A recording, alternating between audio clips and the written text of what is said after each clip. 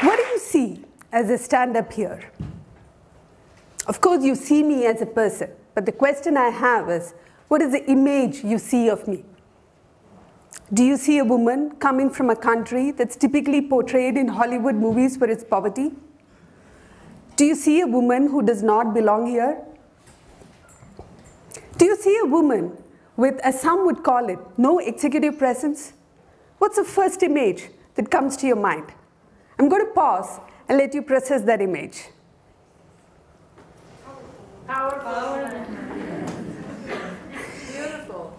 If any of that image popped up in your head first, well, congratulations. Like many others, your unconscious bias just played out. You experienced the bias of intersectionality.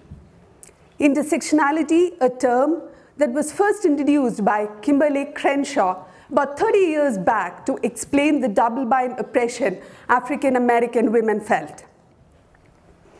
Crenshaw is credited with the introduction and development of the intersectional theory, in particular, intersectional feminism. Intersectional feminism explores the overlapping systems of oppression and discrimination that women face due to ethnicity, sexuality, and economic background. Intersectional feminism is also one of the topics that is most overlooked when it comes to diversity and inclusion initiatives in organizations. My most lived experience is at the intersection of race, gender, and class. Let me tell you a little story to illustrate. When my son was in kindergarten, we moved apartments. We had just bought a new apartment, and as is customary here in the Swiss schools, the address change was sent out to all parents. The next day, as I walked my son to the kindergarten, a mother walked up to me with a bag full of old clothes and used groceries. She handed it over to me and said, "I completely understand your financial situation, and that you had to move apartments because you cannot afford the current one. So whatever I can help, here are some old clothes and groceries." She saw me at the intersection of race and class. Now, switching gears to the corporate world. The organization that I was working for in 2014 was acquired by an American corporate giant. There was a lot of frenzy in the organization about how the Americans would come and cut jobs. Everyone was looking for a new job, while managers were looking to put together new teams. I too got a call from one of the hiring managers. I asked, "What's the role?" And he asked me back, "Why do you care?" Of course, I do care what I do 8 hours, 10 hours, 12 hours a day. And then his answer made me freeze, literally freeze in that moment. He said, "Why do you care what you do? You should care about having a job to keep your work permit. You surely do not want to go back to where you came from." He saw me at the intersection of gender and race. I can cite several examples, some of which the women here as well can relate to. I've been asked to fetch coffee. I'm sure pretty much everyone would have been asked to fetch coffee. I've been asked to take notes. And I've been looked at as a junior-most person in meetings I have chaired. The intersection of race, gender, and class. Now, all of you might argue, well, these are your experiences, great. How does the numbers look on a larger scale? I've been researching these numbers in corporate Europe for over a decade now. Even in preparation for this talk, I wanted to come with some numbers so that it's not just my lived experience. Numbers such as, what's the percentage of women of color in corporate Europe? What's the percentage of women in management positions? At the least, what's the number of women of color who are CEOs in corporate Europe?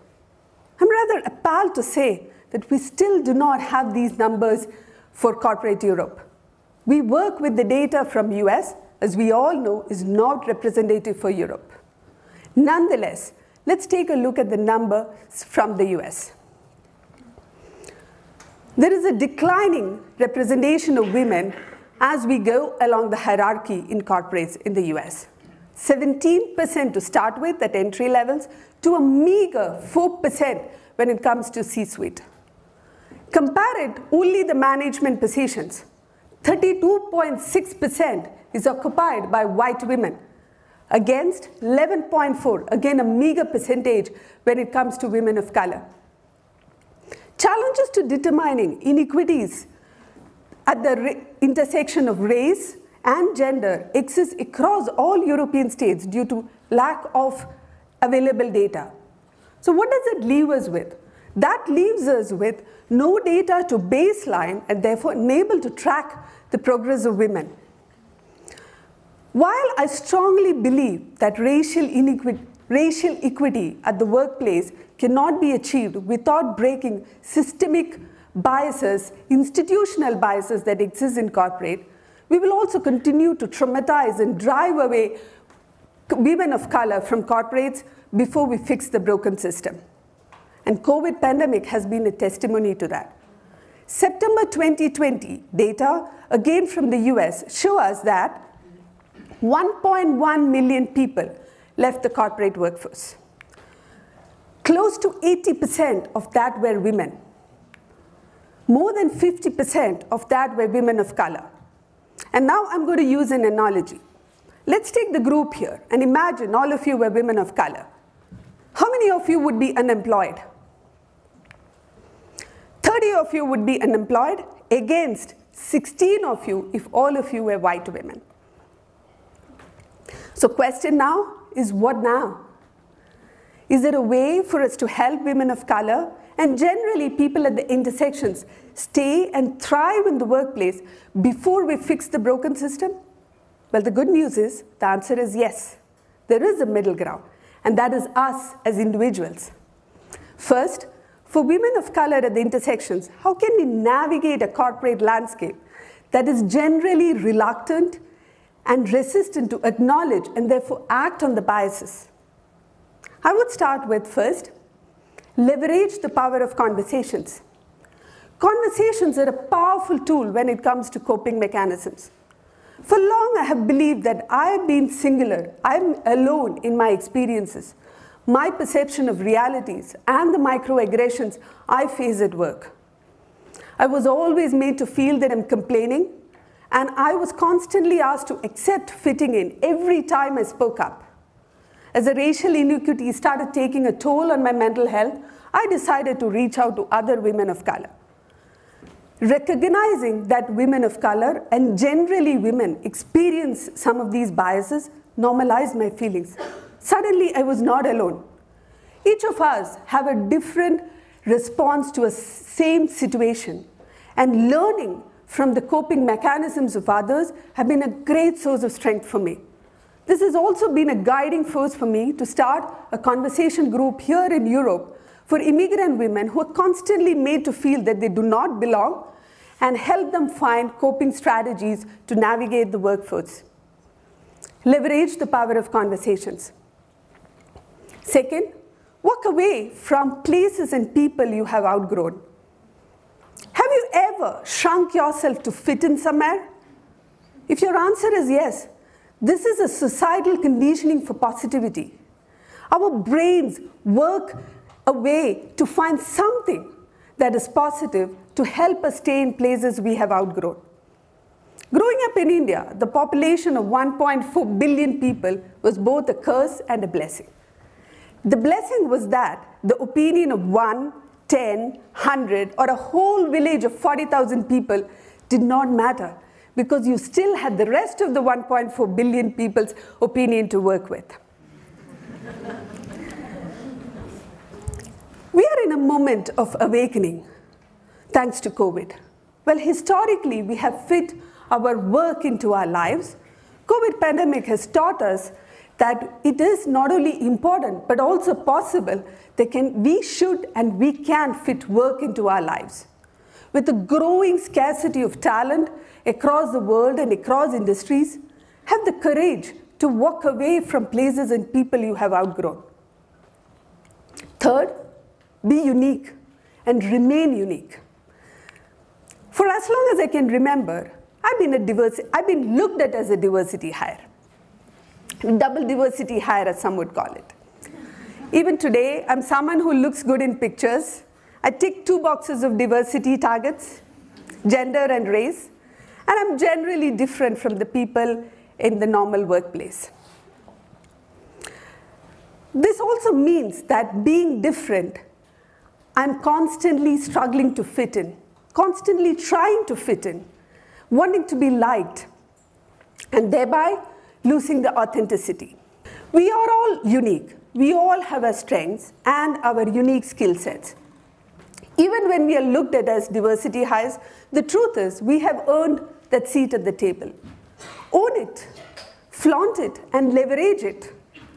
I grew up being part of a privileged group of people, the majority. Moving out of my home country suddenly made me minority.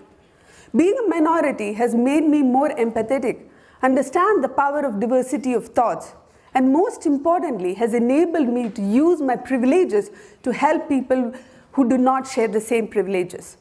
This has been possible only because of my unique life experiences, and most importantly, remaining unique. Last but not the least, a call for action for all of you who are allies and who want to be allies. Women of color do not have the same life experiences. They definitely do not have equal opportunities, and therefore they do not share the same confidence levels. Allyships alleviates the systemic biases within corporates. I can tell you, I could not have navigated 20 years of corporate life with a strong allies, both men and women, who have created that support system for me and who have created the opportunities for me. So the question is, how can all of us, all of you, be allies?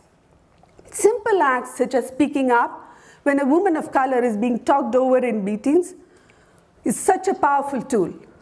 Don't be afraid of the word privilege. Don't be ashamed of the word privilege.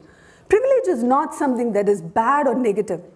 Privilege can be used as an important resource to break down biases. Privilege can be used to build strong allyships at the workplace.